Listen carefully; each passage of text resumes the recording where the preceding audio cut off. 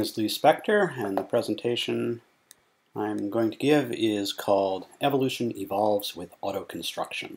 This is a presentation for the workshop on evolutionary computation for the automated design of algorithms at the Genetic and Evolutionary Computation Conference, also known as GECO, in 2016. The first thing I'm going to do is to describe what autoconstructive evolution is. I'll talk a little bit about prior work on autoconstructive evolution, and then I'll get to the recent developments that the current paper is about. I'll describe some results of that and give you a sense of what I think are the prospects for autoconstructive evolution in the future. So what is autoconstructive evolution? Well, it's a 15-year-old project, so it's something that we've been working on for a long time. And you might think of it as genetic programming, but harder and less successful. That doesn't sound particularly exciting maybe at first, but the goals are quite ambitious to do something beyond what genetic programming can normally do. And while we have not yet got there, I'd like to try to convince you throughout this presentation that there are some tantalizing possibilities if we can indeed get it to work well. So the first publication was back in GECO 2001, and there has been a series of developments since then with a number of intermediate publications, and I'll go through some of those briefly soon. The most recent system described in the current paper for this workshop is called AutoDog, and the reason we felt it was time to write something new about it is that although it still does not outperform ordinary genetic programming, it is now able to solve some significant problems. It is perhaps doing better than it ever has before, and we think that the results that we're getting now might give us a good indication of what we have to do in the near future to make it work much better. In a little more detail, the idea of autoconstructive evolution is to evolve evolution while evolving solutions. Okay? So there are many aspects of an evolutionary computation system, including genetic programming systems, that are handwritten by people to try to make evolution work well. And the idea here is to get many of those things, or at least the most crucial things, to themselves evolve. The way that we do that in autoconstructive evolution is that we have the individuals themselves that are evolving in the population being responsible not only to solving a target problem, but also for making their own offspring and introducing the variation in their own offspring. The idea is that the methods that produce offspring, that produce variation in offspring, are in the individuals themselves and are therefore themselves subject to variation and evolution. So that the reproductive mechanisms evolve as individuals evolve and as their problem-solving ability evolves. In order to get this right, it requires a somewhat deeper understanding of the evolution of variation than we need when we do ordinary genetic algorithms or genetic programming. In those systems, we hand design and build in the methods of variation. We don't let them evolve. And so it's a more complicated game we're trying to play here. But the hypothesis is that we might be able to produce evolutionary computation systems that are more powerful with autoconstructive evolution than we can write by hand. Because the hypothesis is evolution can find ways of doing evolution better than we can figure out on our own. So to get back to first principles here, just so that I'm sure that we're all on the same ground, understanding the terms, I'm using evolutionary computing to mean this kind of problem-solving system where you start with random individuals and you have a loop of assessment, selection, and variation that continues until something sufficiently good to call a solution emerges.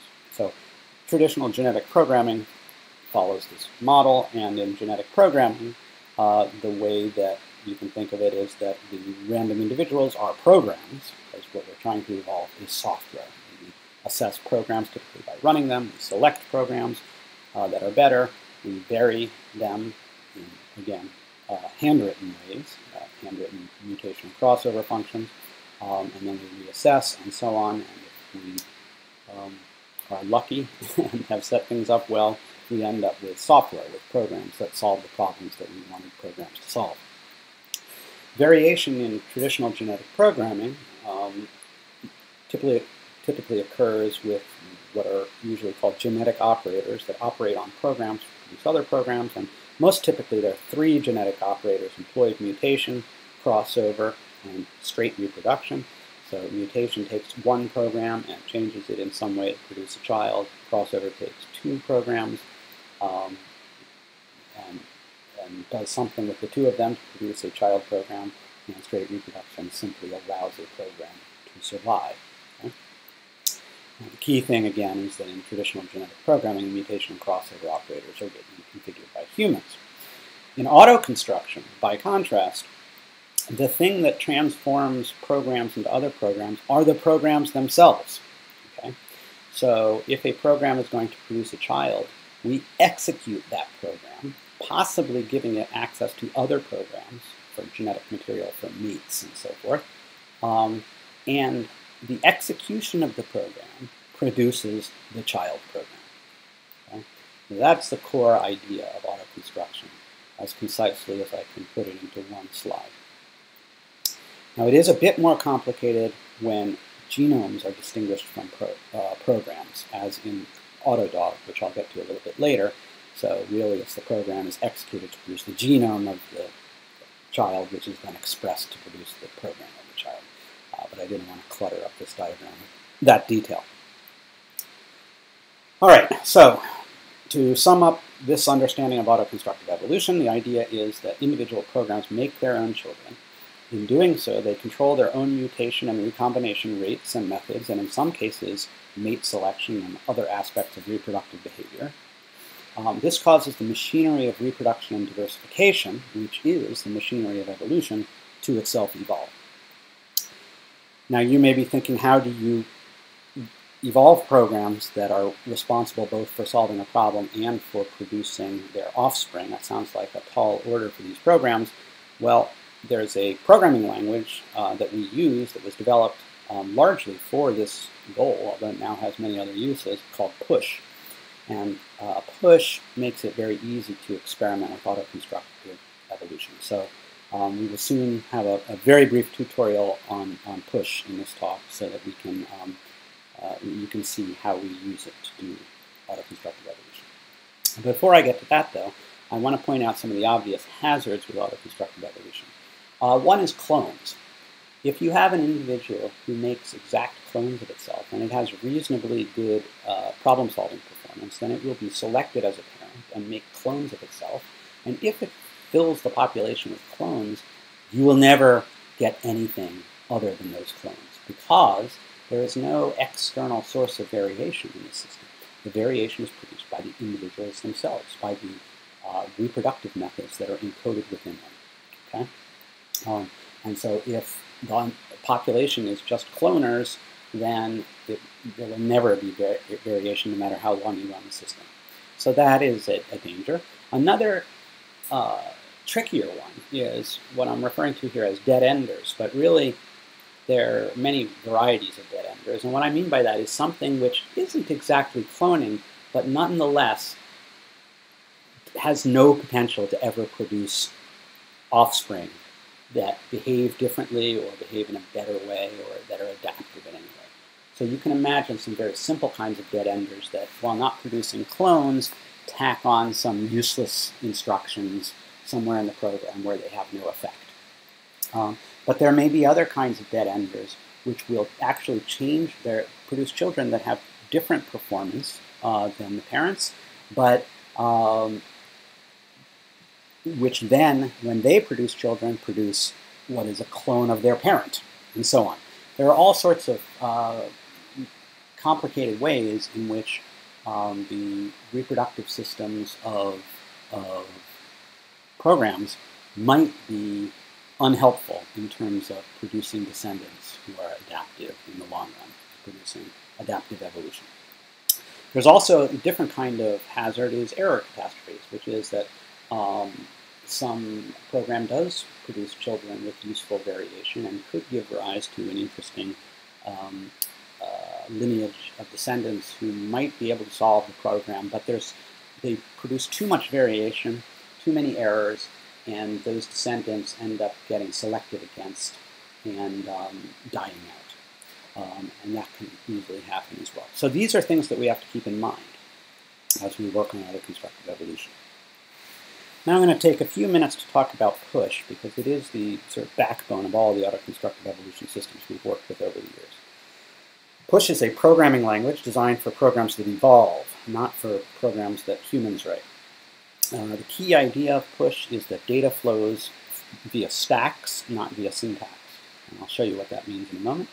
And in contrast to other stack-based languages like Forth that have been used over the many years, push has one stack per data type. So there's a separate stack for integers, for floats, for booleans, for strings, and so on. And these two in red here, code and exec, are really crucial. The code of a push program can itself be manipulated on the code stack and then later executed. And the execution of a push program takes place through the use of one of its own stacks, the exec stack. And I'll show you how that works again in a moment as well. But this gives a push program quite a lot of power to manipulate code and to define and execute novel control structures and data structures. And any type you want can be added to a push interpreter. So the push language is syntactically very simple. Any instruction is a program, any literal is a program, and any bunch of programs surrounded by parentheses is a program. It's a Turing-complete language. It has rich data and control structures. The interpreter has one crucial rule that if an instruction needs some arguments that are not on stacks, it simply acts as a no-op. It does nothing.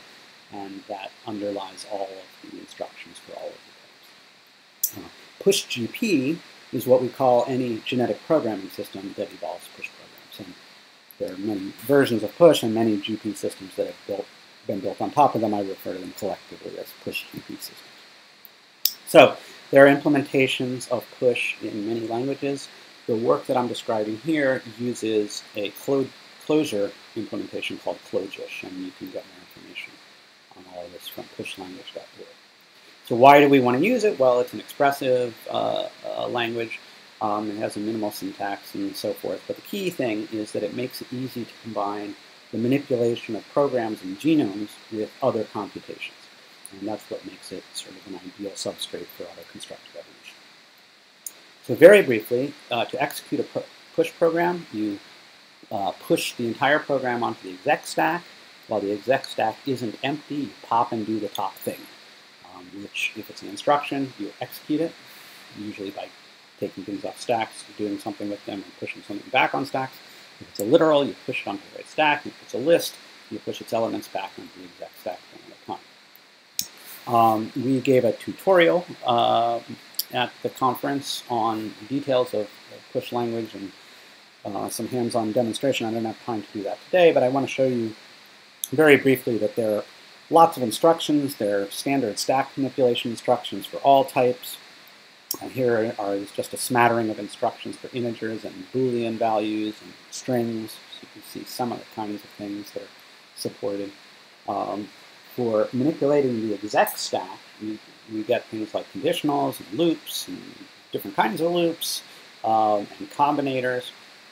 And here are a lot more instructions. I don't expect you to read these, but I want you to get the sense that we have lots of instructions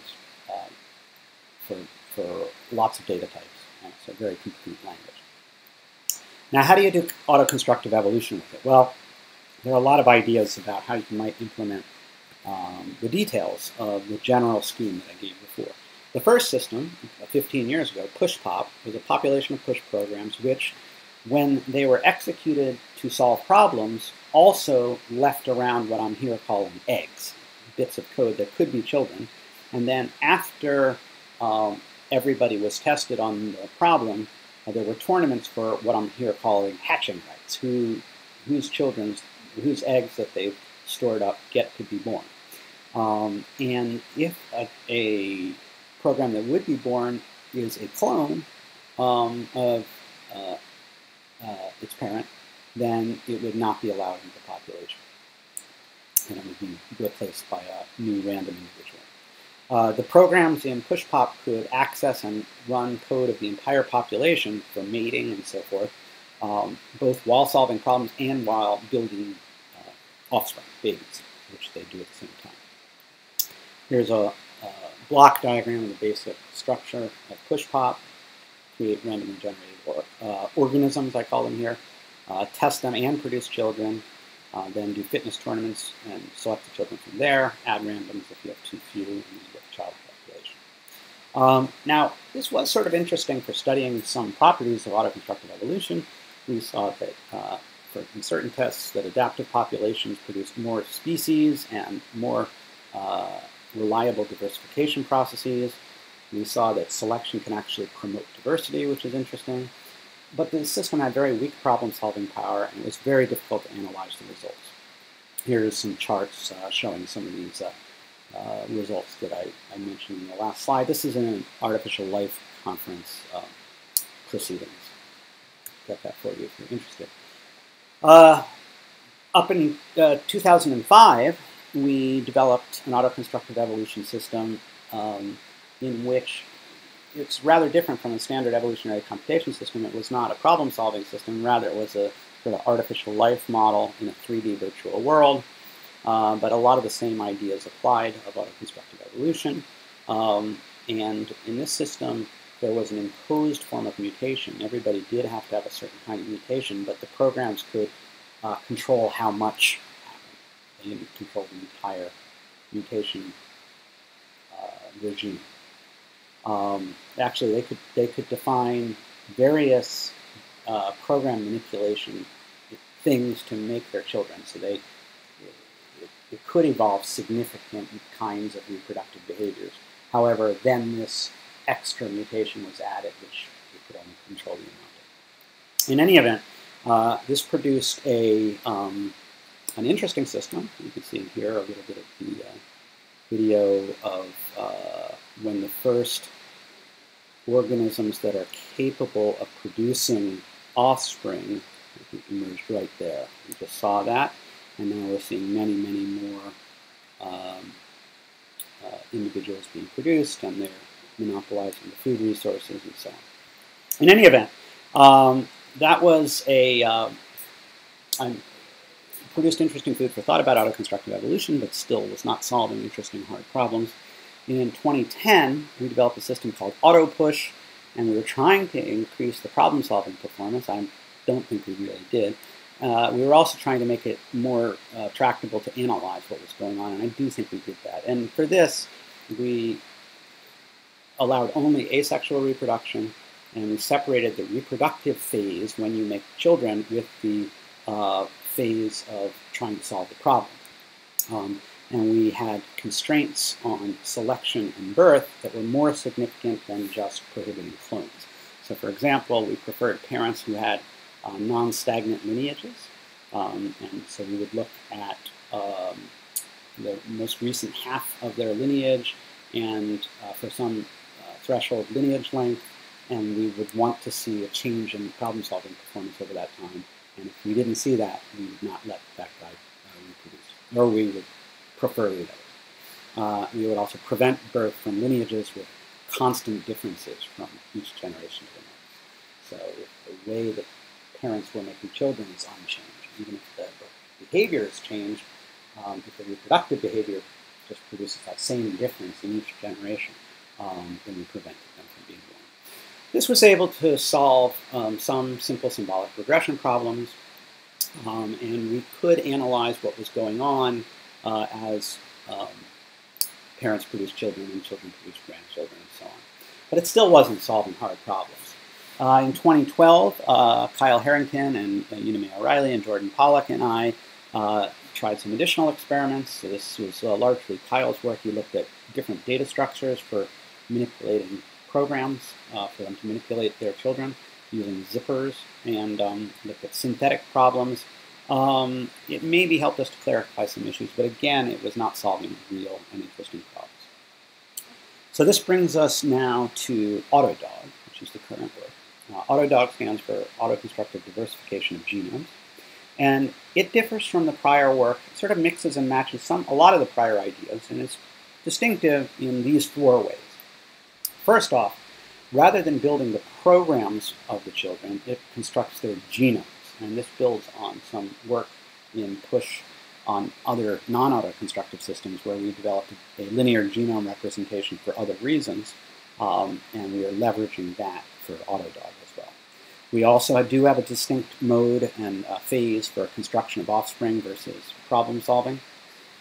We select parents combinatorially, not on aggregate error, and that's, again, another result of independent work going on in our group with something called lexicase selection.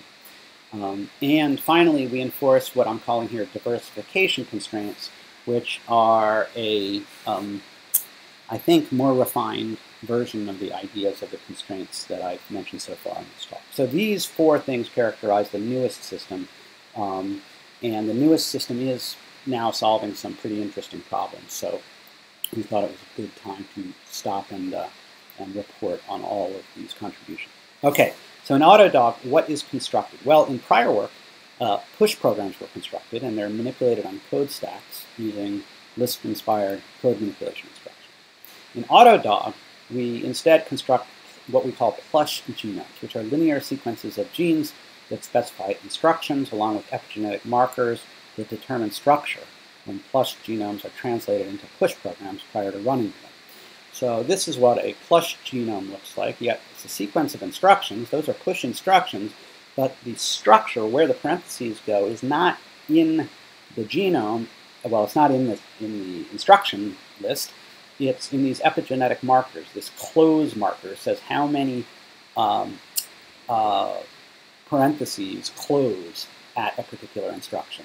And instructions themselves specify whether or not parentheses are opened after them. So instructions that expect structure in the code near them specify that they open parentheses, and then the parentheses are closed via epigenetic markers. We also have silencing markers that simply cause the genome to program translation process to skip over genes.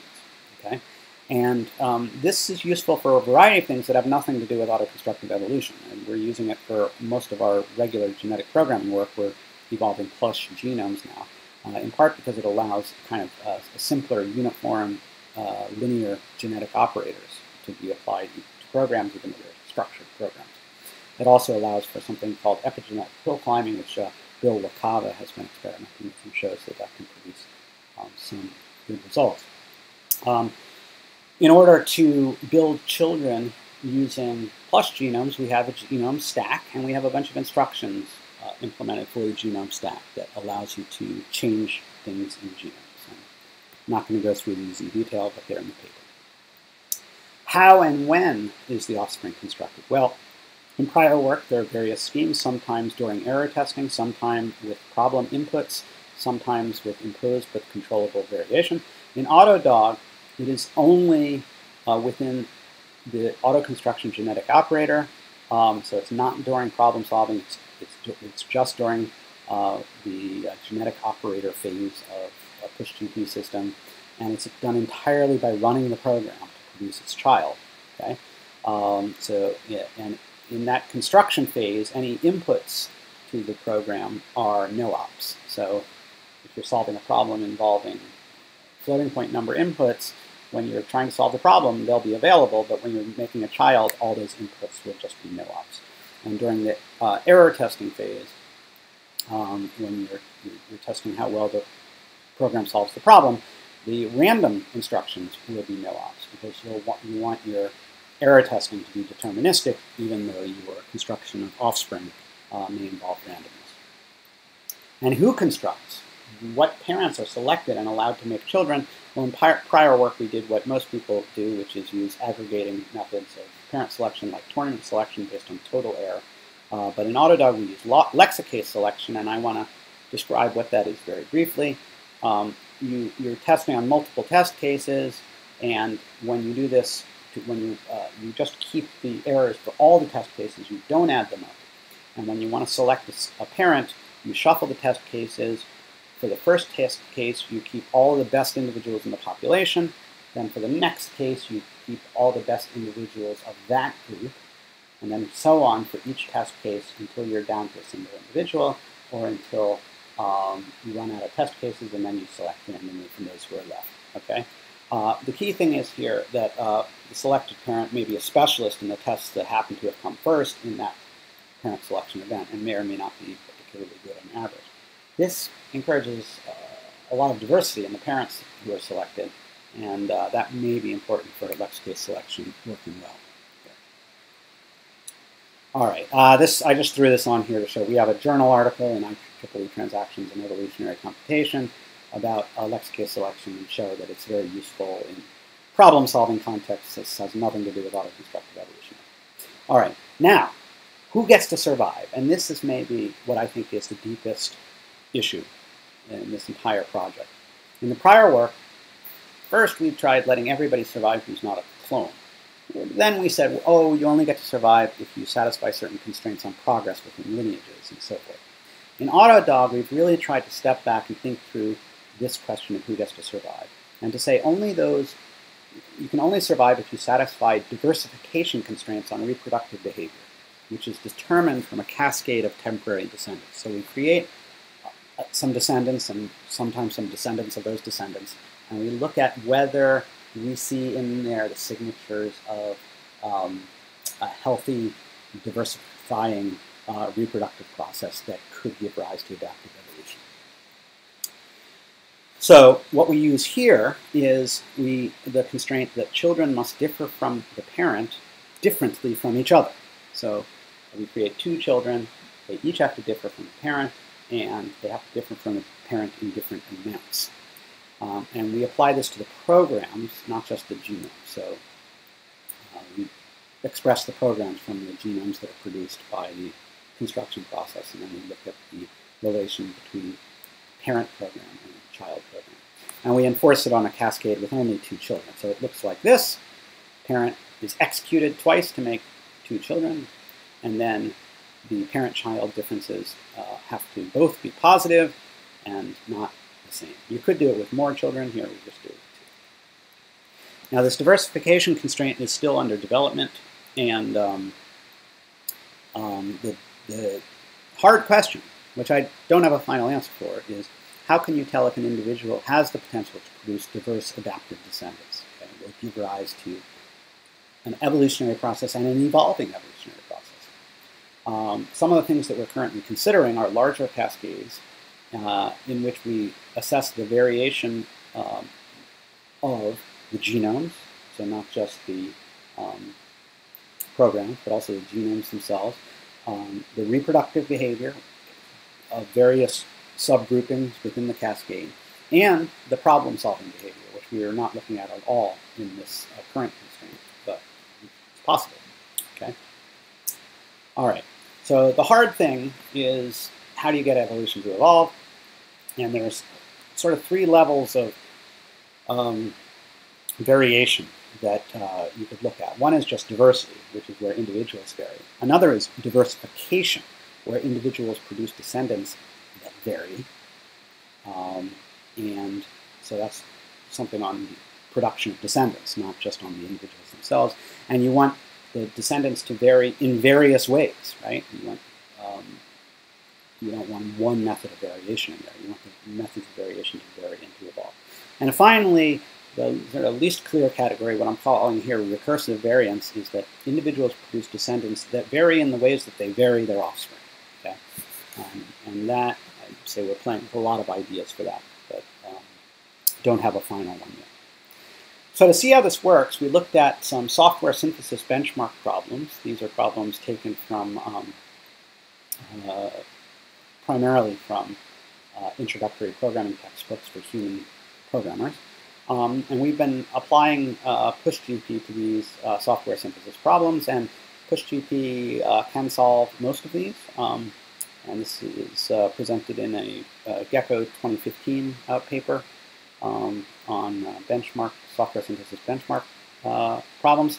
And the one that we looked at here is called replace space with new line. And it's given an input string, print the string, replacing spaces with new lines. Also return the integer count of the non-white space characters. The input string will not have tabs or new lines. And it's somewhat tricky. It requires multiple types. It requires looping. There's 2 different outputs required. Here is a simplified solution, so you can produce it. It's pretty tough to do with PushGP, but we can do it. And in fact, in our most recent experiments, we've gotten success rates of up to 95%. So 95% of runs producing a solution. Autodog does not do as well, okay? And I don't want to give the impression that it does. However, it can solve the problem. It is a hard problem, and it can solve it. So you get the sense that something is going right with our current setup. But what is going right? Well, we're not sure yet, but what we're doing and presenting in this paper is that we're looking in some detail at how it works. So here is the differences between parent and children of a normal GP run, a normal genetic programming run on this problem. And you can see that after some initial settling out, most parents and children have a relatively small distance from one another. And it's all clustered down here near the 0 line. Okay, and there's a pretty consistent kind of variation from parent to child. Well, what happens with Autodog? It looks like that. Okay, this is one run, and every run looks different. But this is what the kind of thing that we see in Autodog runs. And I hope that you find this interesting. I find it fascinating. I am not sure what's going on, why it's going on. But we can see that something very different is happening than is happening in the standard genetic program. Okay? We also looked here at genome sizes. This is standard, our regular PushGP setup. This is the genome sizes of all genomes across a successful run on this problem. And again, in autoconstructive evolution, we see something very different. Okay? So some very unusual features to this graph showing how the genome sizes progress over the run. And what that tells us is whether or not this is evolving well, whether or not it's a good problem-solving method, it is showing that something interesting is happening to reproductive methods during autoconstructive evolution. Okay? The ways in which children are produced changes. The ways change, and they change in complex ways. So I would make the case, based on these graphs, for the title of this paper, which is that evolution evolves with autoconstruction. It doesn't necessarily mean that it's evolving in the ways that we want yet, and sometimes it does, and it does solve problems. But it is certainly evolving. Evolution is evolving. Variation is evolving. And I think that means that we are getting into the interesting territory of autoconstructive evolution. Here's another graph. This is very hard to read in detail, but these are ancestry graphs, all the ancestors of solutions from a run of a standard operator genetic programming system versus autoconstructive evolution. And I'm not going to explain in detail the graphing conventions here, but they are, I think you can see that these two graphs have rather different character, and variation happens differently in them. And we've been staring at a lot of these graphs and trying to understand what's going on in autoconstruction versus regular genetic programming, and it's ongoing work. So conclusions. Autoconstructive evolution can now solve reasonably hard problems at least some of the time. So far, it takes longer, and that's not surprising because it's trying to evolve evolution, or at least variation, along with evolving solutions. I hope that it will someday be able to solve problems that can't be solved by ordinary genetic programming. We don't know yet.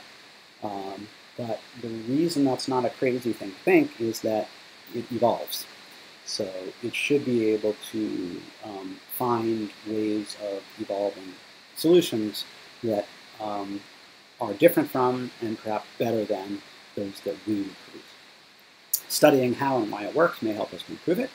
And studying how and why it works may also help us to understand the evolution of biological evolution itself. I want to thank members of the Hampshire College Computational Intelligence Lab for many interesting discussions about this, and anonymous reviewers also contributed in some really constructive ways. Josiah Erickson helps us do all our runs, and Hampshire College and the National Science Foundation have also been very generous. Thank you very much.